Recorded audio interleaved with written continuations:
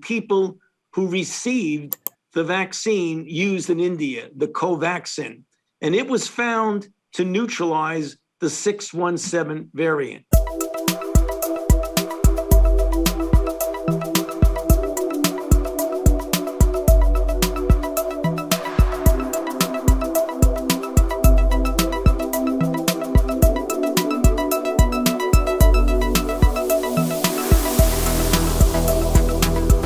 We have the troublesome India 617. Next slide.